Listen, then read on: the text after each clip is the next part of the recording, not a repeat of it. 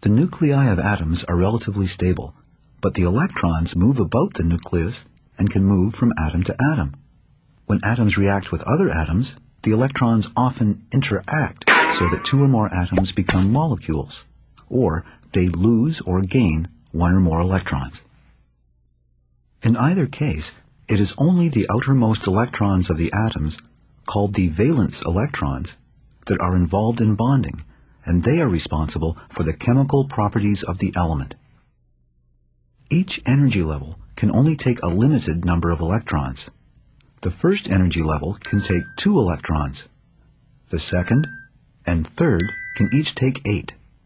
The fourth and fifth can take 18. And the sixth can take 32. Notice anything? The number of electrons that can be accommodated in the energy levels is the same as the number of elements in the periods of the periodic table. The table reflects the structure of the atoms of elements. This is why the table is so useful.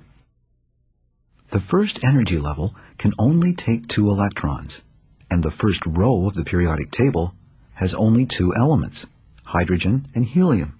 Hydrogen only has 1 electron, but the energy level can take 2 electrons. As a result, hydrogen is a relatively unstable element and often interacts with other elements. Helium has 2 electrons, and the first energy level can accommodate 2 electrons. As a result, helium is very stable and rarely interacts with other elements. In fact, helium is one of the noble gases that are on the right-hand side of the periodic table. The second energy level can accommodate 8 electrons, and there are 8 elements in the second period of the periodic table. Lithium has only 1 valence electron. Beryllium has 2. And so on until we get to neon, which has 8 valence electrons. The valence energy level of neon is full. Neon, like helium, is one of the noble gases. Elements do not interact in a random way.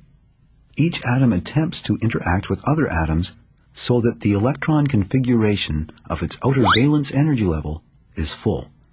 It does this by borrowing, lending, or sharing electrons. This is known as the octet rule. As a general rule, the elements on the left-hand side of the periodic table are termed electropositive because they tend to easily lose their outer valence electrons, while those on the right-hand side of the table are electronegative, tending to attract electrons so they can fill their outer energy level. The noble gases are very stable elements because their valence energy level is full of electrons. Chemists can tell almost at a glance how an element will interact with other elements simply by looking at the location of the element on the periodic table.